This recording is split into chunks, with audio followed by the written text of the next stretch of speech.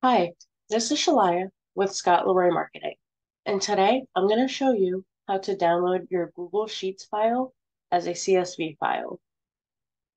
So you're going to start by logging into your Google account, whether you are on this Google page or in your Gmail. This is going to be the same process.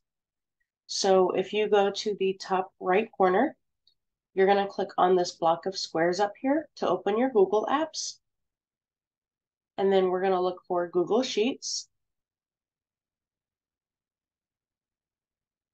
You're going to go ahead and find the file that you want to download. Once you have that file open, if you go to the top left corner, you're going to click on File, and then we're going to go down and find Download and hover over that. Once you're hovered over, this pop-out is going to come out with all of your options.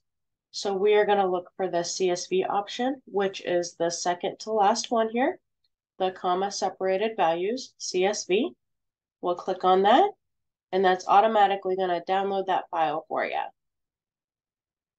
If you have any questions about this process or run into any issues, you can email us anytime at support@scottleroymarketing.com. Have a great day.